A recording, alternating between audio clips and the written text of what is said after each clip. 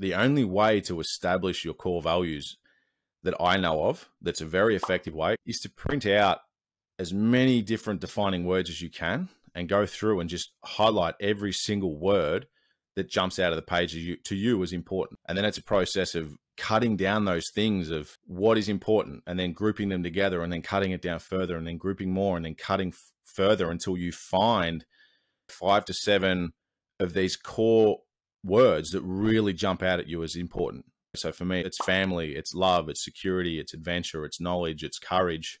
And those things are the things that I look at. And when I read that word as to its importance and its relevance to me, it is the most important things in the world to me. So therefore, I take those values and I say, well, how do I live authentically in line with these values? If I value adventure, yet I'm never taking adventure, am I living an authentic existence? No, I'm not. So how do I correct that? And then you can start to use your logical brain to figure out ways to actually incorporate these things that are important to you into your existence. And then those two things kind of feed off of each other. And you can get to a point where as you build more of a self-image and living more authentically, now I need to adjust. I need to pivot again.